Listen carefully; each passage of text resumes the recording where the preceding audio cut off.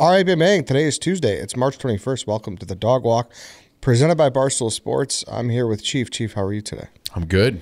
I'm close to being well rested as I've been in a long time. Feeling ready to go. Really? You don't got like a March Madness hangover? No, I spent all Sunday just watching from the couch. Made a big Target run, and then that's all I did all Sunday. Was just sit there and watch. Gotcha. How's your bank account doing? Big casino trip with the boys. It's been better. Yeah. It's been better. I bet. It's been better, but we're okay. Yeah. I was responsible, but it's been better. Yeah, okay. You know? It's just one of those weekends. Exactly. Well, and that's what I always say. Like, I don't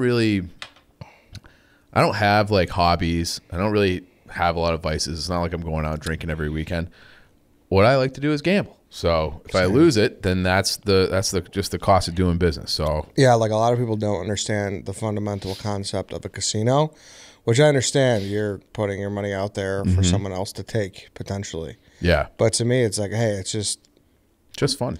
Just like buying a ticket to a Taylor Swift concert. I totally. Enjoy, yes, totally. I enjoy. Yeah. It's entertainment for me, but it's also, and that's what it should be. It's entertainment. Yeah. Yeah. But it's not an investment strategy. No, but it's also an inherent risk, and I know that. Yeah. The Taylor Swift's never going to give you your money back. No. You at least have a chance at a casino. Correct. Yeah. Exactly. But today we're not talking about March Madness or gambling or Taylor Swift. Today we're talking about lost continents. Yeah. This is like, we're leaning heavy into the stuff that I love the most. And this is right up there because I'm still like, I think about it all the time. How the fuck did we get here? Who's building all this ancient shit? And I just refuse to believe that we just started being people as we know it like 6,000 years ago. I feel like it has to be old. People have been around for 400,000 years at least, and we don't really know much beyond the last 5,000-6,000 years. The old Tesla episode, I feel, just has opened up a part of your brain that was always there, but it's just that highway traffic. It's flowing clear right now. Yeah, and I've always said, like, I'm a big Ancient Aliens guy. Like, they do the Friday marathons, and I find it very entertaining while I don't believe any of it. Okay, because I really believe that humans built all this shit. But it's like we lost it through, like, we've talked about the lost Library of Alexandria. There's just all sorts of different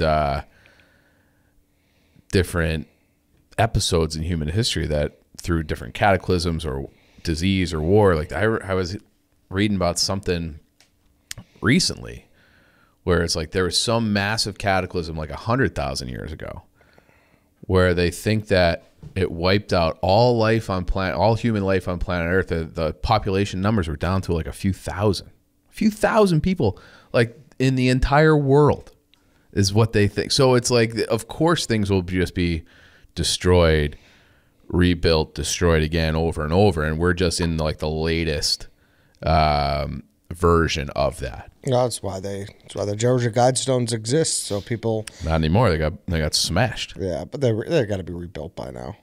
I don't know if they have been because no one who's funding that one. Oh, there's enough. Well, they better track who's funding that because maybe he built it the first time. No one knows. Maybe there's enough wackos out there that people are like, we need this. Yeah, etch it in stone. We need this. They got better put it at a different place. Although the Georgia Guidestones kind of creeped me out too. Yeah, I mean, if you don't know what that is, it's basically a monument in Georgia. That exists with directions on how to restart civilization. Yeah, and it's written in like, I think like the 8 or 12 most used languages in the world. So it's like English, Spanish, French, Swahili, Russian, Mandarin, all these different things, and they have like sort of like a 10 Commandments, and then also have a but like then they have like, don't let the population of the earth get above like 500 million. It's like, well, we got to get rid of like 90% of the people on earth right now. So so it's a little genocidal in nature, which is a little off-putting, but it's one of those weird, like, creepy mysteries that someone just felt compelled to build. And we've done an episode on it too. Yeah, yeah. So if you're super long curious, time ago. Yeah, I'll look it up. But we could hop into today's topic. Yeah, so this is a lost continents thing, and we've talked about Atlantis before, but this is not. We're not going to talk about Atlantis. Really, what we did that in October of 2019. Yeah, a long time ago. Yeah. It's on YouTube though, so go check that out if you want to know about it. And this one was actually, this topic was inspired by friend of the program, longtime listener, Chirizi from the 108 guys. So great guy. Go vote in the 108 tournament. Yep. So he's still in. I actually gassed it up so my sock summer would lose. I don't like that. I love my sock summer. It's a great man. I like him too, but it's funny to me that he was like, hey, can you give me a retweet? I'm like, isn't it your tournament? Shouldn't you be a favorite? I can't endorse, dude. People, I always feel bad because I'll look and I'll see the other person they're facing follows me. I was like, I don't know. That seems like a good guy too, but I don't know. Go vote in the 108 tournament. Go vote, yeah. It's one of I like the 108 tournament. And it's a bunch of people I don't know anything about, but then I like to kind of swing it when I can. So into it. And I like those guys too, the 108 guys, obviously.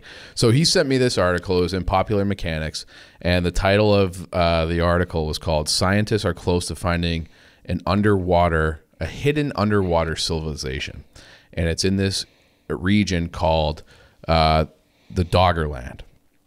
Okay, so the Doggerland, it's where the North Sea currently is. So if you hear about the North Sea, the most that's been in the news recently, I want to say, it was probably because of some mysterious mishap about the Nord Stream pipeline, which just accidentally blew up and no one knows how it happened. Okay, but that's kind of where Doggerland was. It's this region that's stretched from England up to like Norway and Sweden, down, and it like made contact with like Denmark, Belgium, Netherlands, France, Germany, like that whole region. So it was like basically this giant landmass that was probably the size, they think, of around like a little bit bigger than England and Scotland, like that British Isle. And also like there was land that connected, those sea levels were so much lower than that Ireland was actually connected to England in one big piece as well. So that was Doggerland, and they've found all sorts of shit down there already. So they found skeletal remains of lions, rhinoceroses, and woolly mammoths, just like on the sea floor. So like lobstermen and fishermen are like trolling, and they'll bring up their nets and their traps and be like, here is this like pretty well preserved woolly mammoth skull with like the tusks and everything. They just pull it out of the ocean. Like, what the fuck? There's a woolly mammoth up, here. And it's because this was like a very, very fertile area of land that, if you think of like the major rivers in Europe today, the Thames, which flows through London, the Rhine, which is the big river in Germany. If you've watched any World War II documentary ever, like you got to get across the Rhine, then you can, end the war. So the Rhine's the biggest one in Germany, and then the Seine, which runs into Paris. So they can, through like these little beds and these like the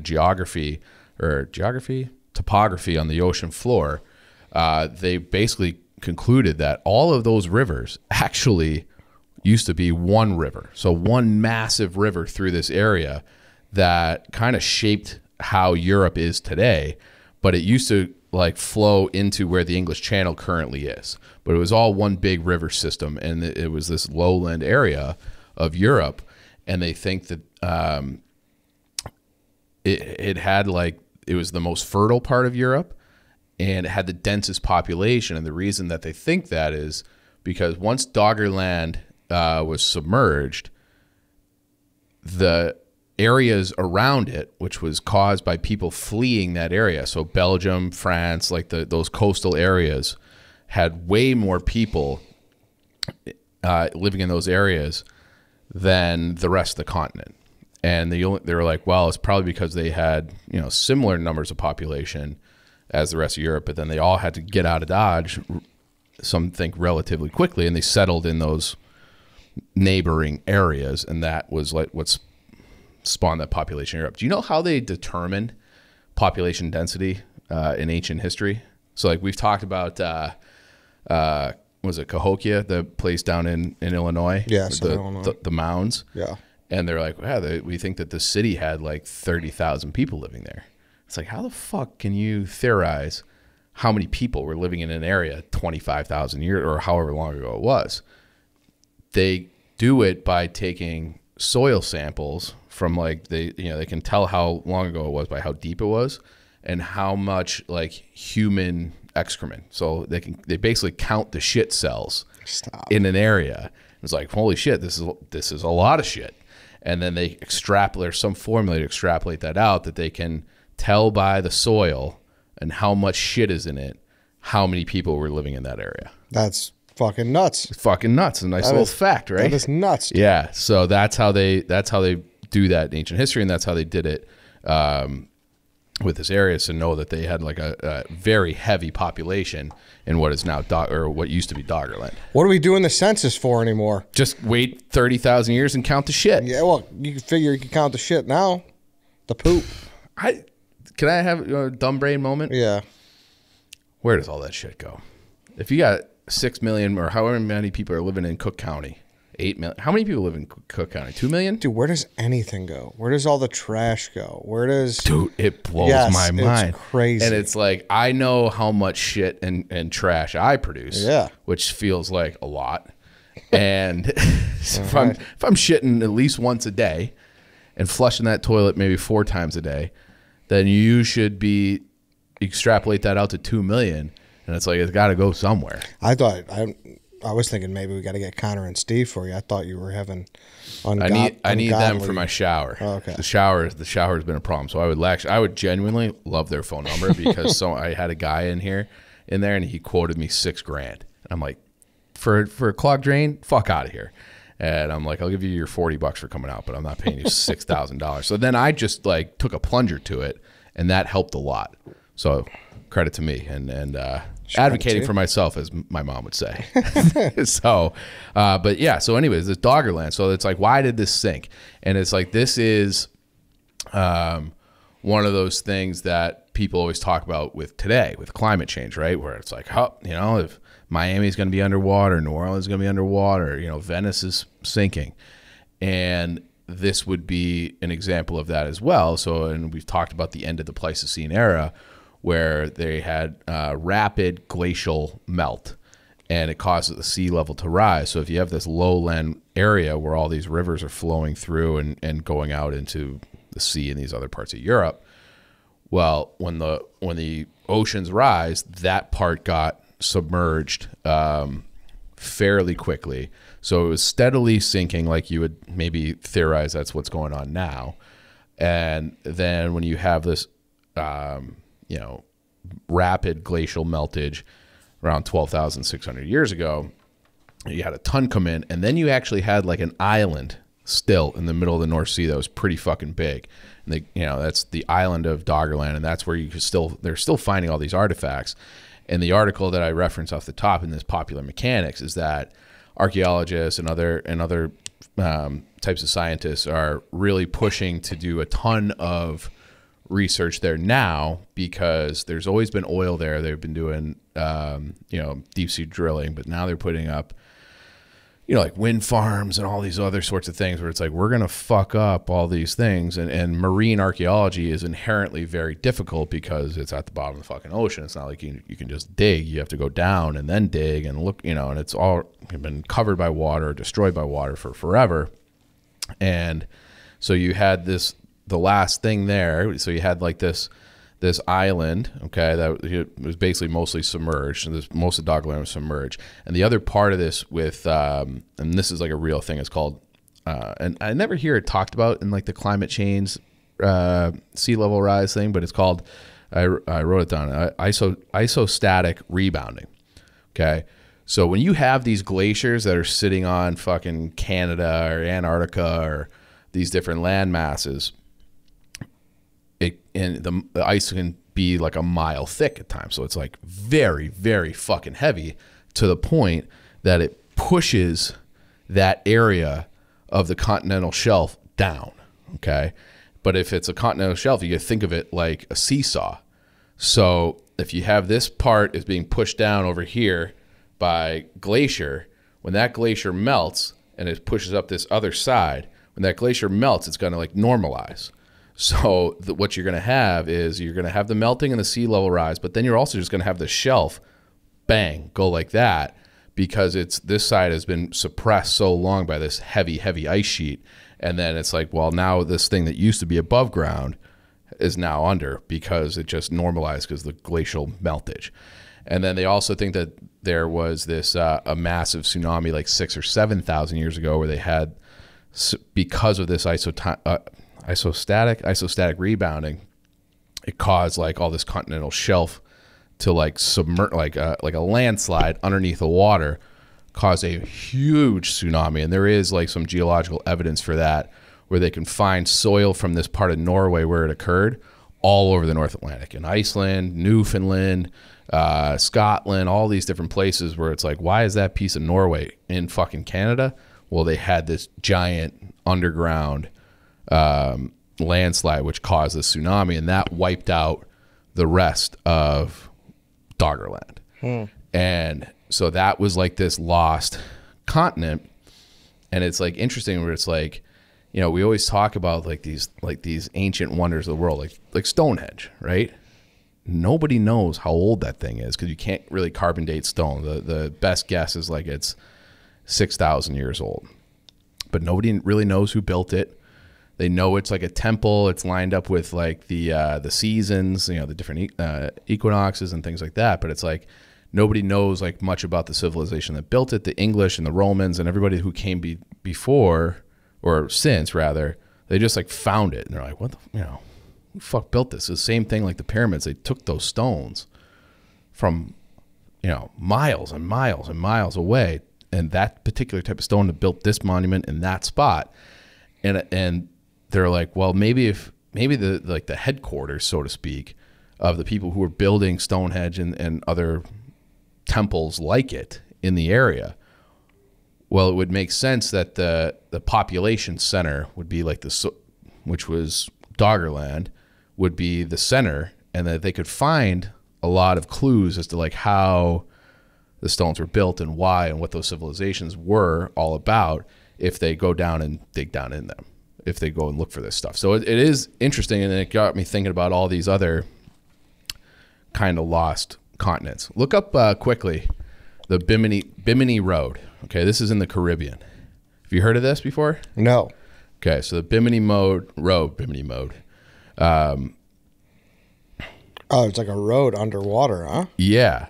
Now this. If you watch that Graham Hancock, don't we have the opportunity to talk to him? Yeah. So his publicist reached out and they sent me his book. I think that was like late summer last year, early fall last year. Yeah. And I would love to talk to that guy. And we were waiting to see if he was going to do a book tour so we could do it in person. But his book tour didn't come through Chicago. Oh, shit. So if we wanted to do it, we probably could, but we'd have to do it through Zoom. Got you. Okay. So, but I'd love to do that. I'd love to talk to Graham Hancock. But this is the one, the Bimini Road. Okay, like, this is in the Bahamas, and I can't decide if I think this is man-made or not. What do you when you look at that, this stone kind of causeway here? Does that look like it's man-made to you?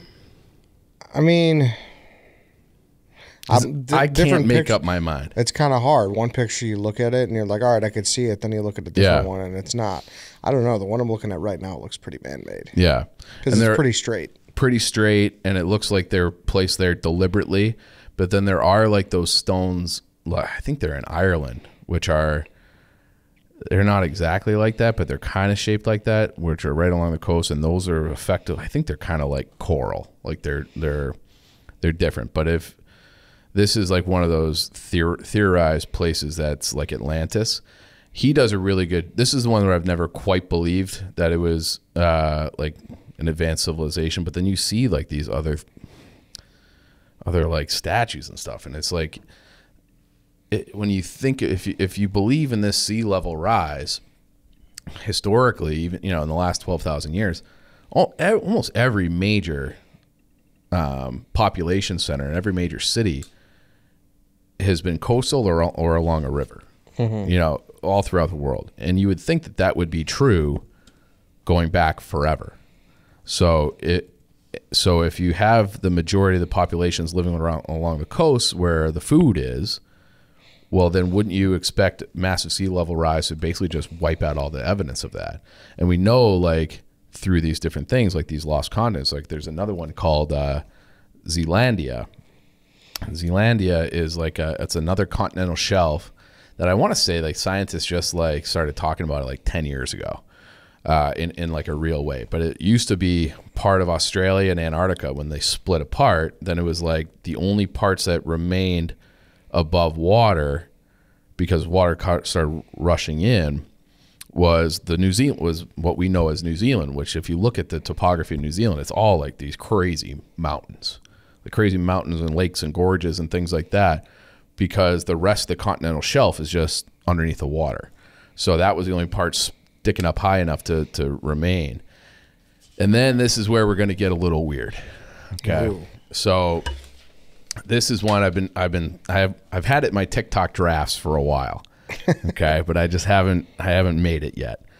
But look up the lost continent of Mu. M-U. Lost continent of Mu. Yeah. Okay. Okay.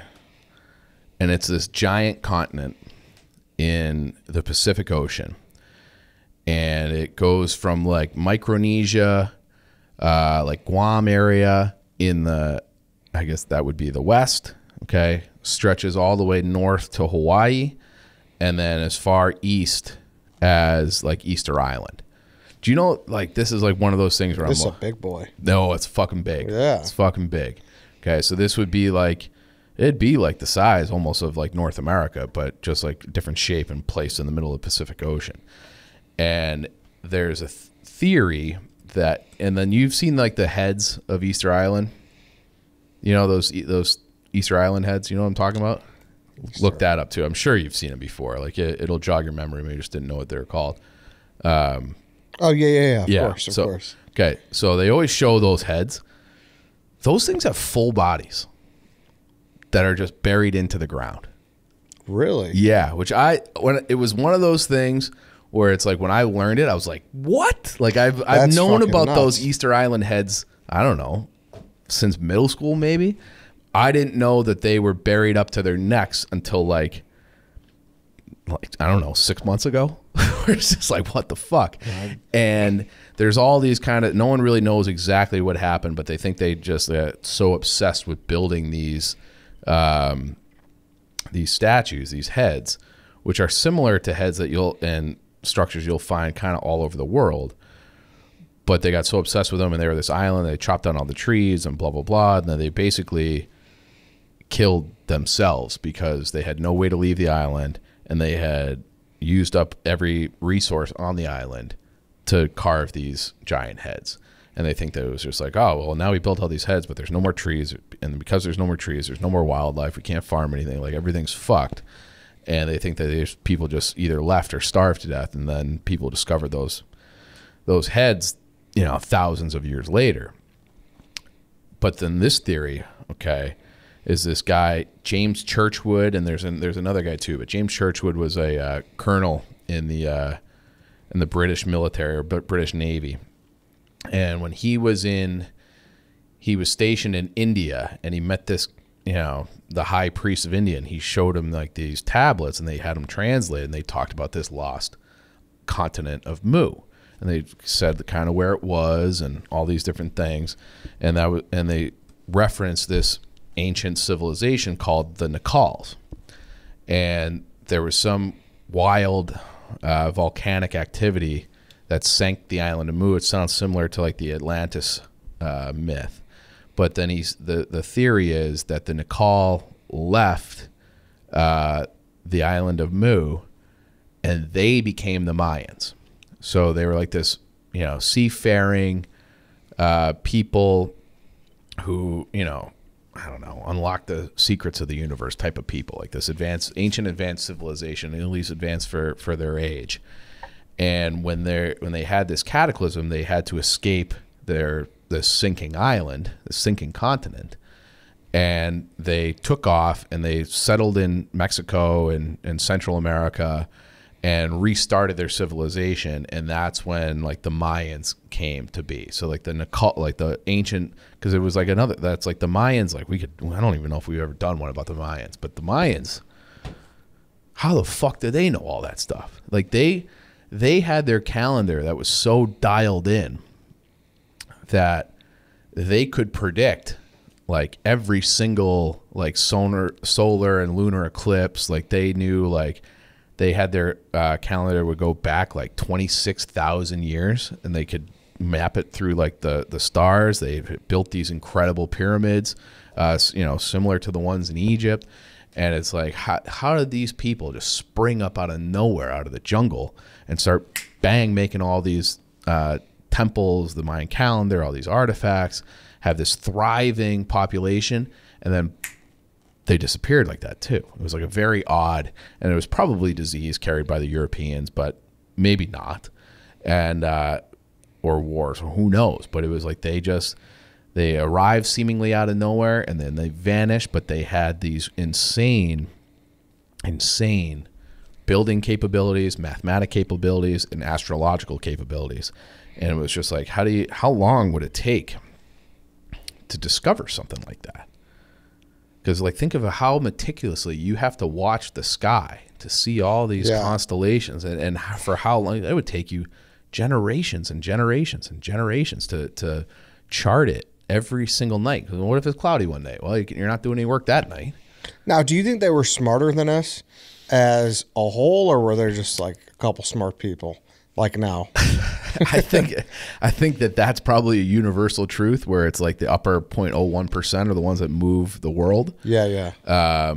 But they say that, the humans that existed, 400,000 years ago are like the oldest human bones. But then they find evidence of humans like fire pits and things like that goes back like 1 million years. So they say that at least the ones 400,000 years ago had basically the same level of intelligence, like raw intelligence as us. Same brain mass size, all that kind of stuff was exactly the same. But they didn't have, the types of tools, and they didn't have like the ability to easily really like the Gutenberg press really made the whole world literate. And, we talk about we're living in the information age now, but really the information age, and maybe this is how they categorize, I don't know, but you could say that it really started with the printing press, because then you could disseminate the written word all over the place, and you can communicate with people. You used to just have to be like, hey, like, here's what I'm doing. And you just address like the crowd, and this is what I think. And the person addressing the crowd might be literate or not, or is just like a leader. Once you're able to disseminate all that information, that's why like you always talk about like we always talk about the Library of Alexandria, where you just lost like all this information. Yeah, so much it's crazy. shit. And there was definitely like seafaring people way back when, because we know there's that Perry Reese map, and the Perry Reese map was written, pre-Columbus, and I think, or right around then at least. But he was like this, I think he was Turkish. He was this sailor, and he had like the coast of South America and all the way down to Antarctica on a map. And then his notes say, taken from older source material. So it's like they had source material that knew Antarctica was down there like 300-400 years before anyone had discovered Antarctica. So how the fuck is that possible? So they must have had people charting the earth, and it was like that. And then that whole idea that the earth was flat, right? And that was like Columbus and Magellan and people like they circumvent, and it's like, oh, it's actually not flat, it's round. But it's like the Mayans knew it was round because they were able to chart it in the sky, and the Mayans knew that the earth revolved around the sun because they were charting it. So it's like, how the fuck how could you know that just through basically math? Yeah. Because they didn't have, I don't think they didn't have space travel or any other type of travel besides like boats and shit. So it's like, how do you figure something like that out as this guy 12, 15,000 years ago. It's crazy. It's crazy to think about. It is. So it blows me. And then like it's one of those things I can't stop talking about it or thinking about it. I'll just be sitting at home, sitting in the shower, be like, how the fuck did they do that? What the fuck? What the fuck? And it's like, I can't even get home without Google Maps. But these guys would be like, no, like that star over there is not going to reappear for another 700 years.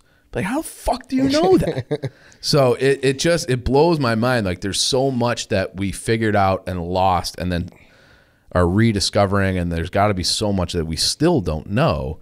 And maybe there's a ton of information that's just been lost to the sea as, these cataclysms and sea level rise and these, cities and communities that were along these coastal areas, because of course they were, just got whoosh, washed away and to never really be found. And because how could you?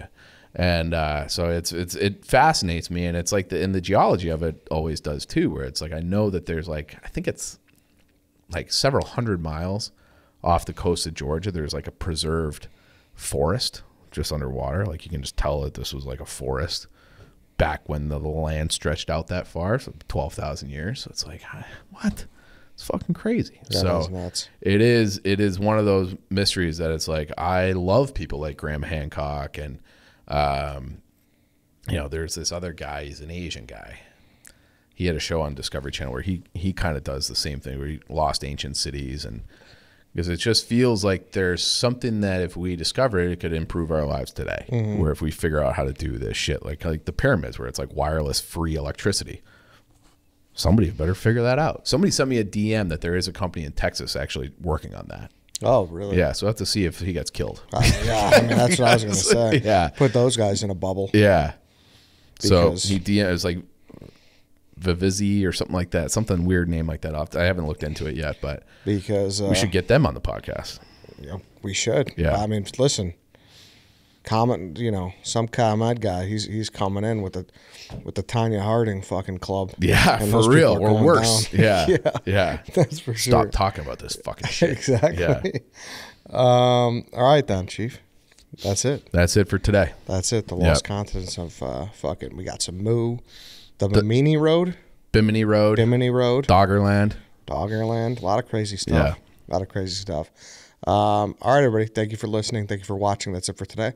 We will see you all tomorrow.